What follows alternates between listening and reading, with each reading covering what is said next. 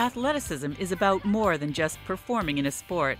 It's about knowing your body and knowing what it takes to reach peak performance. That's why proper nutrition utilizing fruits, vegetables, dairy, and grains is so important. The Washington Interscholastic Nutrition Forum, or WINForum, was created to help athletes, their coaches, trainers, and parents gain that understanding.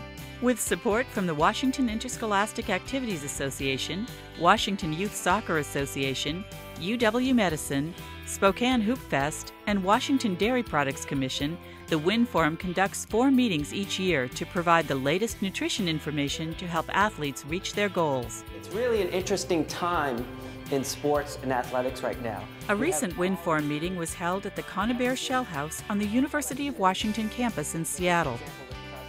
Dr. Brian Krabak, a sports medicine physician at the University of Washington Medical Center, and Emily Edison, UW Athletics nutritionist, registered dietitian, and WINForum coordinator, spoke to area high school coaches about the connection between scoring high at mealtime and scoring high at game time. I want to welcome you to the WINForum. I'm going to talk a little bit about this Rate Your Plate system we have. Emily and Brian use the acronym S.C.O.R.E to guide athletes in the food choices they make.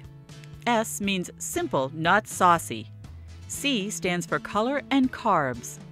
O is for healthy oils. R is a reminder to rehydrate. And E means to eat for energy. So athletes really need to understand nutrition as part of their general program. We know that a variety of our adolescent athletes and collegiate athletes are going to develop the skills for long-term use, fitness and exercise beyond the time they're competing now. And it's important to incorporate nutrition into that exercise for lifelong health. S, simple, not saucy. A meal should have a carbohydrate for energy, protein for muscle, and healthy fat. Stay away from white and brown sauces. What we try to do is get athletes to think about eating their foods simply prepared, not with a lot of sauces. And if they are going to have sauce, we like to have them think about doing colorful sauces like tomato-based sauces that have a lot of additional nutrients like lycopene. We know that's a phytochemical that helps provide protection against disease. Make sure you can see plenty of color on your plate. You should also include plenty of carbs such as grains, vegetables, and dairy.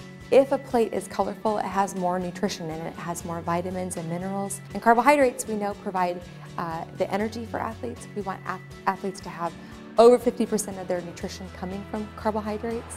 And so we use the C to make sure that on that plate we've got color and carbs. O, healthy oils are an important part of a diet. Oils is a good component for some fat resources. We want to use healthy resources of fat, things like avocado, appropriate olive oil, that can help fuel the athlete. Water is an athlete's most important nutrient. You should focus on hydration before, during, and after a workout. I like to have athletes think about drinking at least half their weight in ounces every day. So if an athlete weighs 160 pounds, they need to have about 80 ounces or more of water a day. Now, I also like to remind athletes that hydration can come from 100% fruit juice, it can come from dairy, it can come from soup, it can come from fresh fruits and vegetables too. Athletes must eat to compete.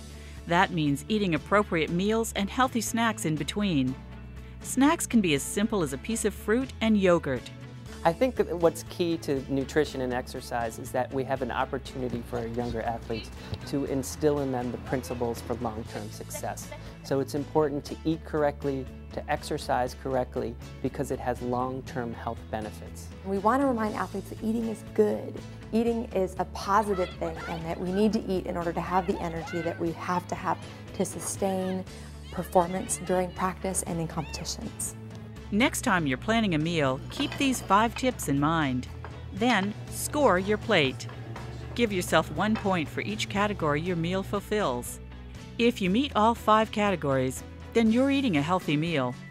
If you get 3 or 4 points, some minor adjustments will get you to where you need to be. Between 0 and 2 points means you need to add some colorful and nutrient-rich foods like dairy, whole grains, and lean meats. No matter where you compete, whether it's in the high school gym, on the football field, or in the desert in the middle of nowhere, it's important to balance the nutritional needs and hydration needs to compete. We know that athletes who don't eat well don't perform well. You're going to perform at your best. You have to eat. And that means eating at least 3 times every day and interspersing some snacks in so that they have enough fuel to sustain energy levels at practice and perform well. We want them to feel like they're accomplishing something when they look at their food and they can tell that it's colorful, it contains carbs, and it has all the other components of the S.C.O.R.E program. To learn more about sports nutrition, visit www.winforum.org. Rate your plate to S.C.O.R.E.